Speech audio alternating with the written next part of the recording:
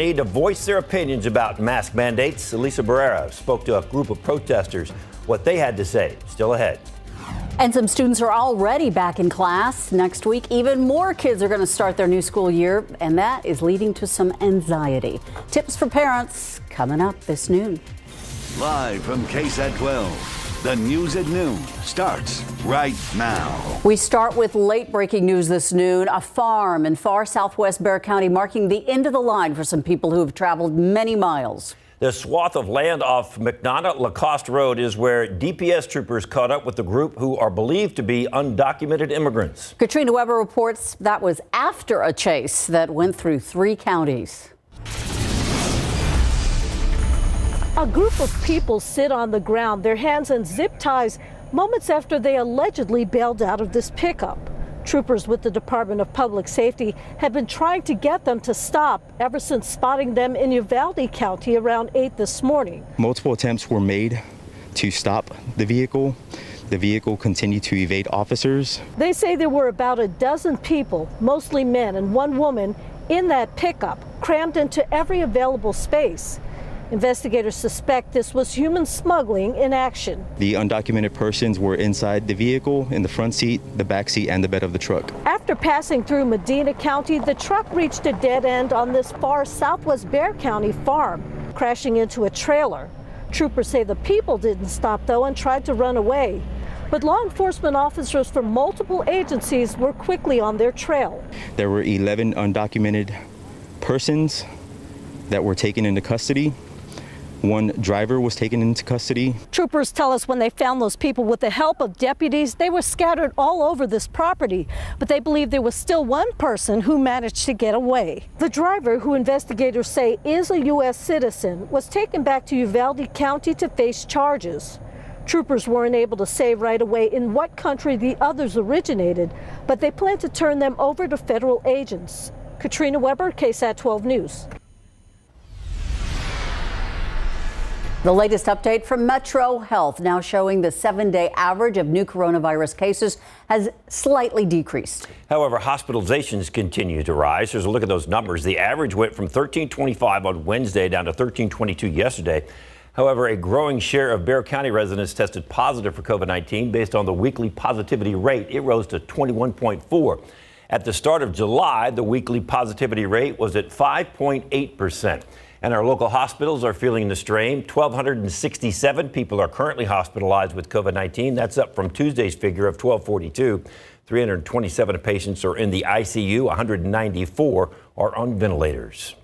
The rise in COVID-19 hospitalizations is a story that is playing out in communities all across Texas. It's leading to renewed debate over masks and mask mandates.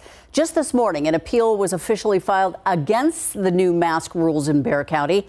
And now a group of parents here in San Antonio say, "My child, my choice." It's happening right now at the Bexar County Courthouse, where a group of parents are protesting mask mandates and the government officials and agencies who are behind those mandates.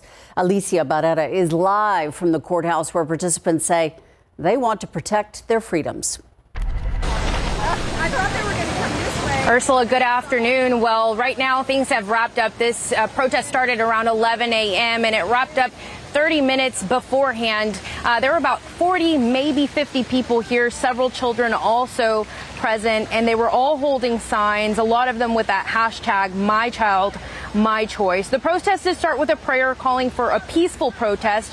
It continued with parents stating why they are against masks. They say it's not just about masks, it's about freedom. Their fear is that today it's a mask mandate, and maybe in a few weeks or months, parents would be forced to vaccinate their kids. The chair of the Bexar County Republican Party, Charlotte Williamson Eisenhower, was also present today. She's stating she's advocating for choice, saying this is not fine. Mask yourself and leave my kids alone, end quote. But this is how Dr. Ruth Bergen from UT Health San Antonio put it when it comes to parents, children, and masks. Talk to the kids about masking and tell them that this is just like putting your seatbelt on when you get in the car. It doesn't guarantee you that everything is going to come out fine, but it really increases your safety. And none of us has any problem with putting on a safety belt for a kid. And so nobody should have any problem with putting on a mask. All right, so that's the perspective of doctor health officials. One mom here, though, Kristen King, she says she has 9 children, and she shared with me she knows what's best for her kids and ensures, like any parent, she does have her children's best interest at heart, and that's even when it comes to masks. I think local authorities need to understand that parents have a choice and they need to keep that choice. Because parents really, truly want what's best for their children. And their children need to know that their parents are going to stand up. One participant who spoke up today, she admitted that she's actually scared. She was scared to be here today and speak up because she doesn't want to be pushed out of society. Many here cheering to that, saying they've been shamed for their beliefs of not wanting their children to wear masks or themselves wear one. And they know that this fear has spread over the virus. So today what they want is for their bravery. They believe that they have been brave in showing up here today, although they have received a lot of pushback, so that they hope that their bravery today spreads. And this was a peaceful protest in the big scheme of things. There were just a few moments of tension with other people walking by and, of course, shouting their beliefs. And another moment that really shocked people was when one of the participants here ripped up the directive from Dr. John Wu, medical director of the San Antonio Metropolitan Health District. But again, these parents really saying that they want the choice. They don't want to co-parent with the government. That's how one of the parents put it here today. Reporting live from the Bexar County Courthouse, Alicia Barrera, KSAT 12 News. Thank you, Alicia. Now to a story that has many parents and staff members concerned. Hundreds of Northeast ISD employees may have been exposed to the coronavirus. According to the San Antonio report, 2 school district employees who attended an on-campus event tested positive for COVID-19. Jonathan Cotto spoke with the district about how they plan to keep employees safe in the future. That event was a convocation ceremony held here at the Legacy of Educational Excellence High School. School officials tell us notifications have been sent to anyone who may have been inside those common areas. 2 NISD employees tested positive for COVID-19 after attending an event with 500 people. NEISD's Executive Director of Communications, Aubrey Chancellor, says the 1-hour convocation was held on Monday. She says as soon as they learned of the 2 cases later that day, their response was immediate. All throughout last year, throughout the summer, and then moving forward this year, anytime that we find out one of our employees or a student tests positive, we're going to send out notification to anyone who may have been in that same area that the particular person was in as well. So that's what we did in this case too. During the school's convocation, attendees did not have to wear face masks. 2 employees seem to be doing fine. One of them did have on a mask. One of them did not have on a mask. Of course, that was at the time that masks were optional on Monday. On Tuesday, Bexar County, along with Metro Health, mandated the use of a mask inside all public schools. Chancellor says in this case, they won't be conducting contact tracing. Without the presence of masks, contact tracing is very, very difficult. So at this point, we are not contact tracing, although we could change those protocols as school starts back in session. Chancellor says it is very unlikely that an auditorium of 500 people were all in close contact with the 2 infected employees, but says notifications were sent out to everyone as a precaution and adds common areas are thoroughly cleaned and sanitized. Jonathan Cotto, KSAT 12 News. And parents might have a lot of questions about the new school year, but so do children. And next Friday, they'll have a chance to ask their own questions about COVID-19 and vaccines. The city is hosting a town hall at noon on Friday, August 20th, and we will live stream that event on our website, ksat.com. The deadline for parents to submit their children's questions was today at noon, so hopefully you got some in for them to answer. The Children's Bereavement Center of South Texas seeing an increase in clients who are seeking resources for different mental health concerns. This coming on the heels as parents and kids continue to face unprecedented times and another academic year in a pandemic begins. Stephen Cavazos explains why anxiety is mounting and what parents can do to ease those worries. In the community community in general, we have seen an increase in anxiety over the last year. Michelle Gilmet-Vaughn is a licensed clinical social worker with the Children's Bereavement Center of South Texas. While the center focuses on grief, she says fear can often lead to anxiety. Gilmet-Vaughn believes with students heading back to school, there is also plenty of uncertainty. Maybe their safety feels a little threatened. Maybe they don't want to go back to school. Or maybe they're really excited going back to school, but just don't know what that looks like. And right now, that looks different for local school districts. A temporary restraining order against Governor Greg Abbott's order will allow San Antonio and Bexar County school districts to require masks in school, while other districts will not be enforcing masks. Gilmet-Vaughn says it's a stressful time for parents and students, but that can often lead to problems. When things are out of our control, there's often chaos surrounding that. And kids do not thrive well in chaos. She reminds parents to keep an eye on how their kids are reacting to all that uncertainty and how they feel both emotionally and physically. A lot of racing thoughts, feeling restless, headaches and stomach aches that are really hard to explain. Gilmet-Vaughn says those feelings can be a sign of anxiety. However, she encourages parents to keep the lines of communication open and for kids to ask questions. Don't be afraid to ask for help. Stephen Cavazos, KSAT 12 News.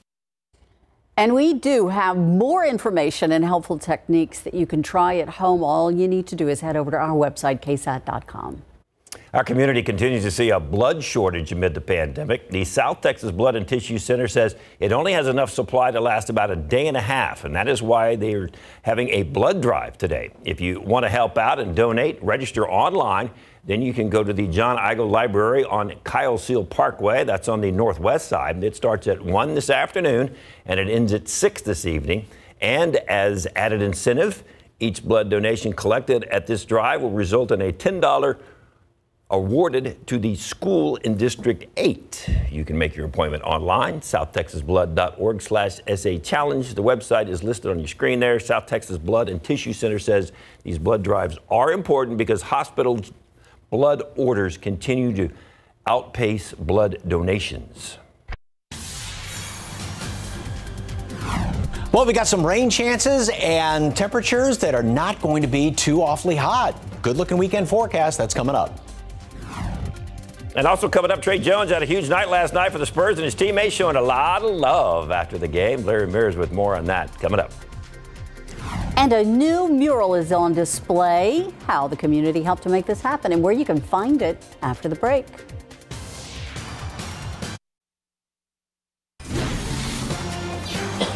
All around the Alamo City, you're going to find colorful public art on display. It's awful nice. Well, now our community is a little more vibrant with some new additions, new murals. The San Antonio Museum of Art unveiling the first of 3 community-inspired murals. You can find it at Tony G's Soul Food. That's in the 900 block of South Hackberry. The artwork made by local artists as part of the Art Bridges Foundation grant that the San Antonio Museum of Art recently received. The purpose of the initiative is to celebrate the importance of community through the arts. The first mural created in part using feedback from the East Side community. It was really wonderful just to try to record what they wanted to see in their neighborhoods. So I think we were able to do that. So we have 2 portraits, one of Miles Davis behind me. On the other side, we have Etta James. And Miss James used to play in different venues over here on the East Side. Back in May of 2021, SAMA announced a call for artists to participate in the mural initiative. And in July of 2021, members of the San Antonio community voted on their favorite concept for each mural. Outside with live cam, typical day this week, and it's Mike Osterhage today. We're kind of running the gamut of the weather department. It was Mike. We've had Justin's usually here, but we've had Sarah, and we've had It's like a sample six-pack, you know? Yeah. You know, just a little bit of everything. A little bit of everything. Yeah, you can't get too used to Justin. So, anyway. Liven it up, Mike. Come up with some reason for it. 88 degrees right now. Dew point, humidity still up there. We had plenty of it this morning, some patches of fog. We're going to hit a high temperature today, 94, which is about 3 below what you would expect this time of year. And the aquifer did drop down another 0.6 of a foot in this morning's readings, and moderate amount of mold. Hey, fantastic news, because take a look at radar right now. We're already starting to see some of these showers, and rain chances are going to be creeping up and up. Going through the weekend. Details in just a couple of minutes.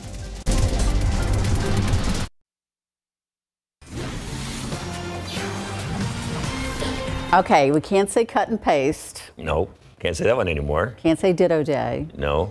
So All what right. can you say? Well, I don't know. Mike, you got one? We got one? Well, because it's not really cut and paste. I mean, as far as below normal temperatures and, on August-like weather, I guess it's nice that we're cutting and pasting that. So. Yeah. And we're also pasting in some raindrops, too. Oh, now that's different. We need that. I don't know if you can paste in raindrops. It's kind of a, oxymoron, something like that. But anyway, it is great to see that we already have something showing up on radar right now. This morning, we had a lot more sunshine than the past couple of mornings. There were still a couple of patches of fog here and there, which you can see in this picture, a little bit of a foggy start, but all those clear skies. And then all these clouds started to move on in here. Kind of a pretty picture, though. Look at those beautiful blue skies in behind all those clouds. And this is what it looks like on the visible satellite picture. A lot of these just little kind of popcorny type clouds. But then you go down to the southeast and those are some bigger cloud tops. And notice how everything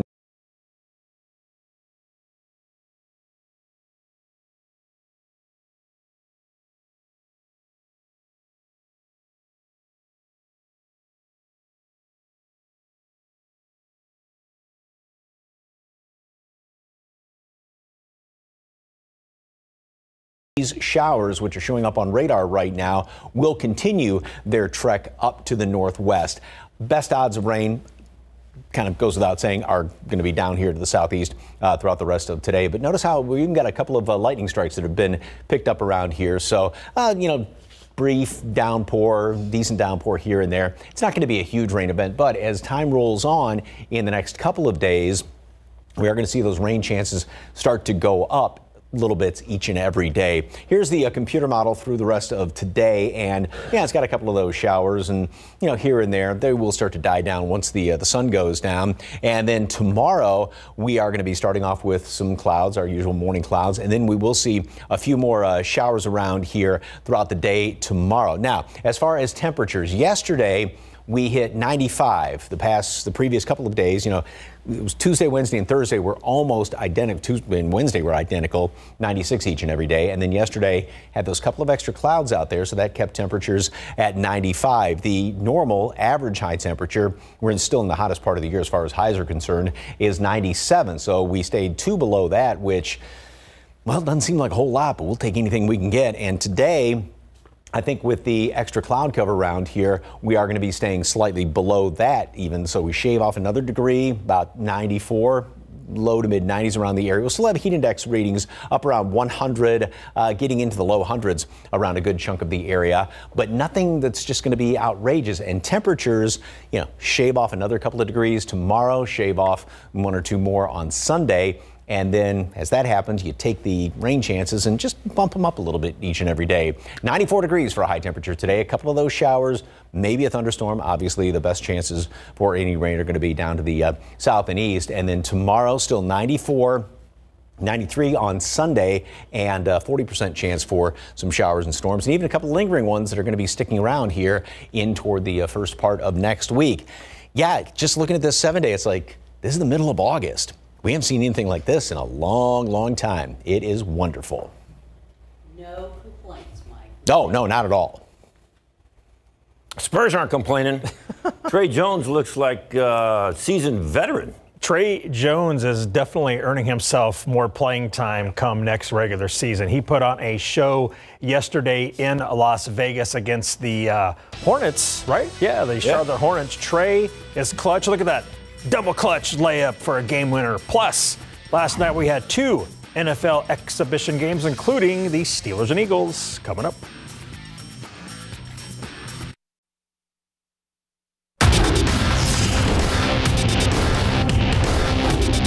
And have an opportunity to play in a summer league. Hey,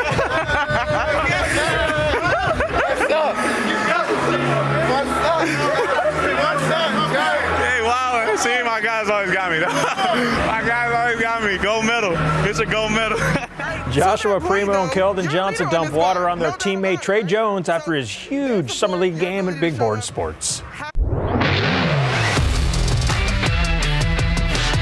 That is a a way to celebrate. Spurs second-year guard Trey Jones was cash money in Las Vegas yesterday, leading the Spurs to a 106-105 win against Charlotte. Jones scored a game-high 34 points to go with 9 assists and 8 rebounds, and he came up clutch in the final seconds of regulation. Fourth quarter, down 1, Jones drives, hangs, double clutch, and hits a tough layup with the defender all over him, and the Spurs lead 106-105 with 1.6 seconds to go. Then on the defensive end, he comes up with a steal to seal the deal, and the Spurs pick up their first summer league dub. Here's Trey on his game-winning shot. Just get a bucket is all that's going through my head.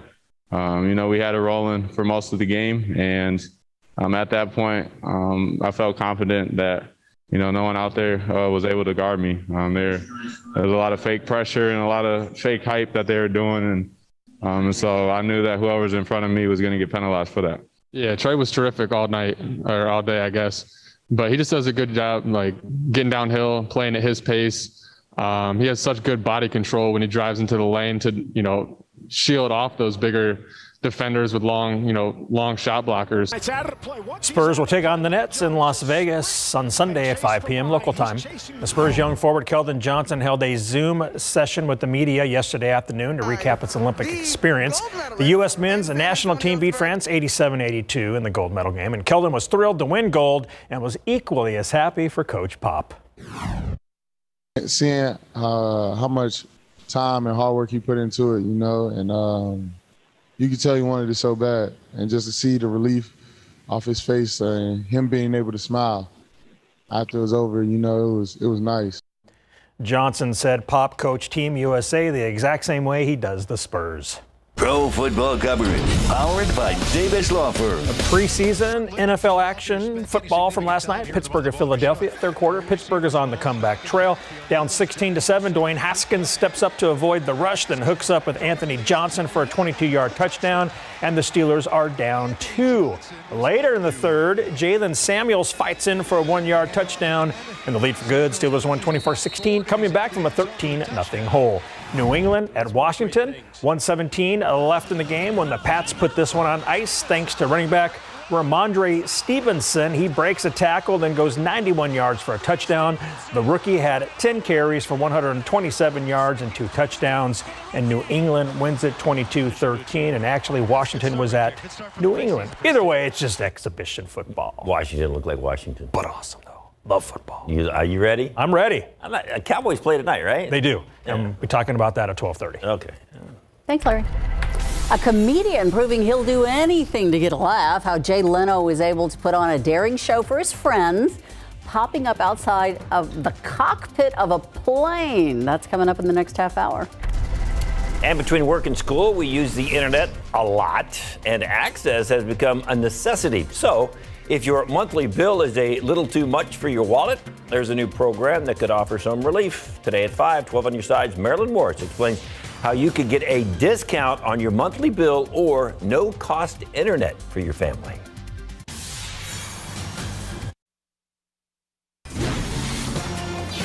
The security situation in Afghanistan continuing to deteriorate as the Biden administration pushes forward the withdrawal of troops from that country by the end of the month. But the Taliban is gaining ground at a rapid pace, seizing regional capital after regional capital. ABC's Faith Abube reports the Pentagon now sending thousands of American troops back into the country to help embassy staff and others who are trying to leave. About 3,000 U.S. troops quickly heading back into Afghanistan in an aggressive push to remove a number of U.S. embassy staff as Taliban fighters close in on the nation's capital city of Kabul. The administration refusing to call the mission an evacuation. We believe this is the prudent thing to do given the rapidly deteriorating security situation in and around Kabul. The Taliban now just 80 miles away from the capital. Overnight, violent clashes south in Kandahar. Taliban forces now taking over Afghanistan's second largest city. They don't want another Benghazi where they actually see the U.S. embassy overrun and U.S. citizens either captured or killed. Even before this week's dramatic developments, the U.S. military had determined the nation's capital could come under attack within weeks. The militant group has already captured 3 major cities in the last 24 hours and at least 15 provincial capitals in 1 week. It is a very sad and dire situation. Earlier this week, President Biden saying he does not regret the decision to quickly withdraw American troops from Afghanistan by the 20th anniversary of the September 11th attacks, which is the reason the U.S. entered the country in the first place. We trained and equipped with modern equipment over 300,000 Afghan forces. They've got to fight for themselves. Fear and desperation now among Afghan interpreters and others with ties to the U.S. presence there, as the Taliban now controls more than 2/3 of the country. They know that everything that they know and they have gained is at the verge of shattering should the Taliban come back to power. And here in Washington, GOP leader Mitch McConnell, who opposed the troops withdrawal under a deal done by former President Donald Trump, also slamming the Biden decision. Overnight, House Speaker Nancy Pelosi asking the administration to brief Congress on the developing situation. In Washington, Faith Abube, ABC News. The Biden administration believing Russia is already actively engaged in trying to influence next year's midterm elections. President Joe Biden telling the intelligence community 2 weeks ago that he received a new update about Russian meddling. One official says Moscow's meddling now goes well beyond influencing elections, though. According to CNN, operatives there are reportedly working to embed disinformation on social media on topics ranging from vaccines to Black Lives Matter. The Treasury Department sanctioned 32 Russian groups and individuals back in April for their efforts to try to influence the 2020 election. Outside with live cam, pretty much this week we've been hitting Pete and repeat. Yeah. But did we hit Pete or repeat today? Neither. It's like down a little bit, you know. Kind of a repeat of yesterday. We've got a few more clouds hanging around here. I think that'll shave a degree off temperatures. But also the difference is we've got a few more showers out there. We're going to look at radar in one moment. But we had more clear skies earlier this morning. Now, as you can see, if you look at those graphics, that this nice little picture out there that, yeah, clouds have started to fill in a bit more. 88 degrees. And the dew point, the amount of moisture, we kind of measure moisture in the atmosphere, is at 72. That has dropped somewhat from earlier this morning, which is usually the case, that it does tend to ease off slightly in the afternoon. Not a heck of a lot out there. Again, most of it is confined down here along the coastal plain. Even some fairly decent thunderstorms are starting to pop up. And as the afternoon heats up, we'll see more of these. And they're going to try and push a little further to the northwest. It's going to be tougher today, but over the next couple of days, rain chances will tend to increase. Call it a 30% chance for showers and maybe a thunderstorm tomorrow, primarily up to the north. And then on Sunday is going to be a better chance for some of that rain. And then these temperatures, again, to put it in perspective, the average high this time of year is 97 degrees.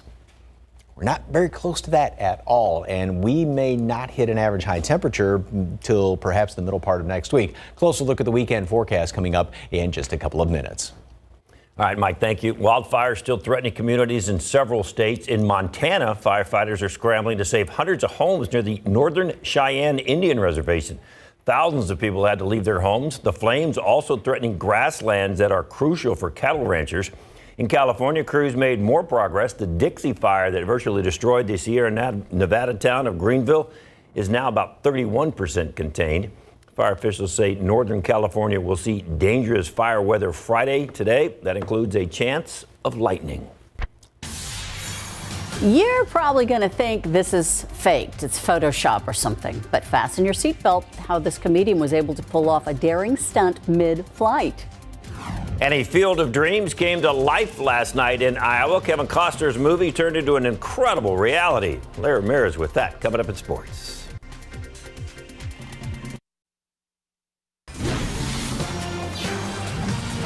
Samuel L. Jackson taught to watch out for snakes on a plane, but you might want to look out for comedians as well. Jay Leno surprised some friends by popping up outside of the cockpit on a plane while it was in flight.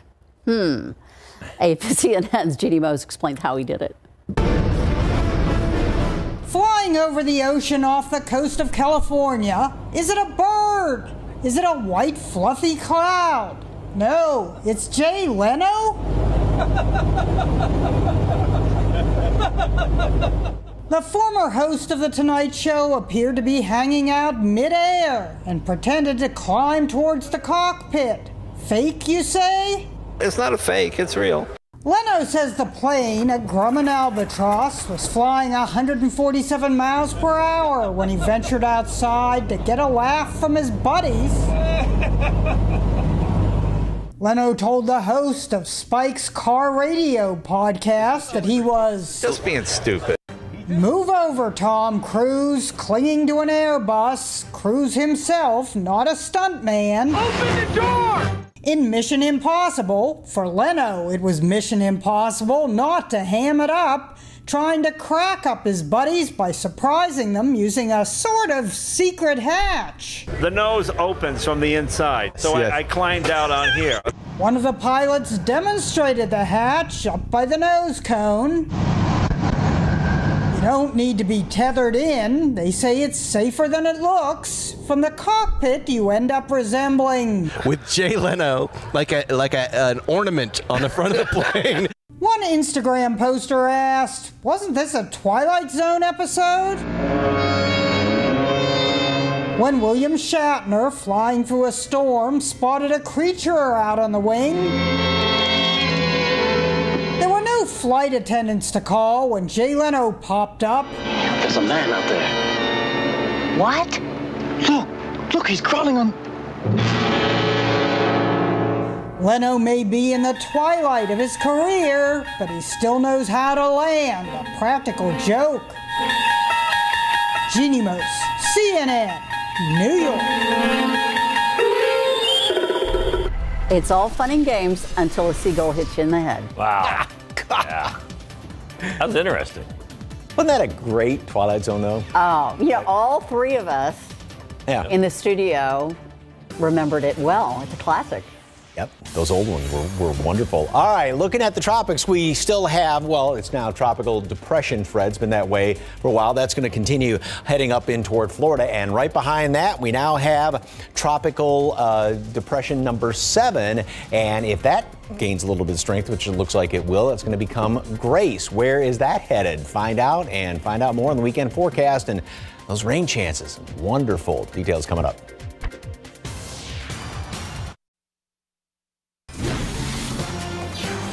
I know we like these cooler temperatures, but I guess we could use a little rain. Wouldn't hurt a little. You know, we've been so lucky all summer long, really. I'm hearing it from one end of our community to another, how awesome it looks out there with that green grass. Oh, yeah, everything is nice. But, you know, it's funny how quickly the grass does not stay green.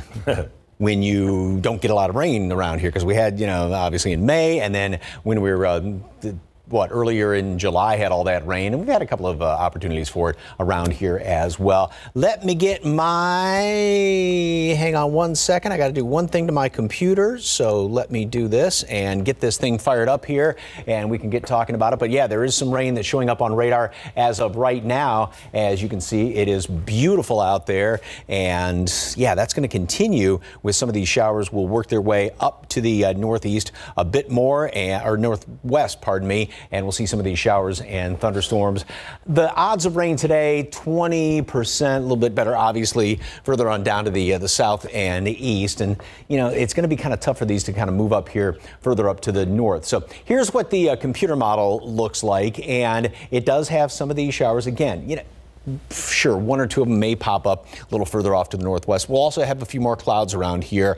And that's what I'm banking on to keep temperatures down another degree. So, you know, 96 a couple of days ago, then we were at 95 yesterday, 94 today, and we'll stay a few degrees below the average high temperature, the 97, which is, again, we're in the hottest part of the year as of right now as far as the historical temperatures for the highs. Now, tomorrow we start off with a few clouds around here, and then in the afternoon we'll see a few more showers developing, and especially up here to the north. And so that's where obviously better rain chances are. And then all this is going to sort of drift down to the south somewhat as we go into Sunday. And this is going to be the best chance for some of these showers and even a couple of thunderstorms scattered about the area. Call it a Right now, 40% chance for some rain on Sunday, and obviously with more clouds hanging around here, that will help keep temperatures down somewhat.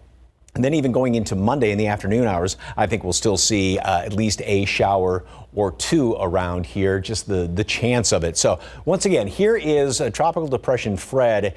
You know, the other day it was just a very minimal tropical storm, and it moved across Hispaniola and then into Cuba. And it's big rain producer. And again, you know, a lot of people get caught up, well, is it a hurricane or tropical storm or depression? So a difference of, well, if it gains 4 miles per hour in sustained winds, it'll become a tropical storm. That really doesn't matter. It's still a huge rain producer there in Cuba, and this is going to continue to move right up the west coast of Florida. And then as we get into the middle part of next week, it is going to be taking a turn up there to the northeast and going in toward the Tennessee Valley. So that's going to be a big rain producer well off there in the Tennessee Valley. Then again, on the heels of that, here is tropical depression number 7. That's going to be taking a similar path right across the greater Antilles. However, right now it looks like it's going to be curving just before it hits Florida and then heading up probably in toward the Carolinas, unless it gets even beyond that shoved off into the North Atlantic. But again, neither one of these systems are going to have any effect on our weather at all. 94 degrees today. A couple of showers out there, especially off to the east and to the southeast, even a thunderstorm thrown in. Then over the next 7 days, good looking weekend. I mean, this is the middle of August. We have these temperatures that are in the low to mid 90s and a couple of showers and thunderstorms around here. Even a few leftovers into the first part of next week, and temperatures will still be only 95 by the middle of next week. It ain't bad. Yet, like I said, nobody's complaining. Nope. Not one. Pretty nice weather. Pretty nice weather for last night's Field of Dreams game. Oh, Kevin Costner was there. It was absolutely. Did you ever see that movie? Oh yeah. Okay. Did you No watch the game complaints last night? there. Not a one. Did you watch the movie? Did you watch the game last night, or did you? I watched part of it. Part of it. It was very. Was that incredible or what? It was really cool. Absolutely. I wish I saw Great more idea. of the pregame buildup. Yeah. You know, because I was busy doing my show. But that pregame that I saw the highlights of it, man, that was really cool with the players walking out from the cornfield onto the field behind Kevin Costner. Pretty darn cool. But hey, coming up, we're also going to talk about the Cowboys at the Cardinals tonight. And Coach McCarthy says after this game, it's all about a transition period. And Titans wide receiver and John Jay grad Josh Reynolds is coming back from an injury. Coming up.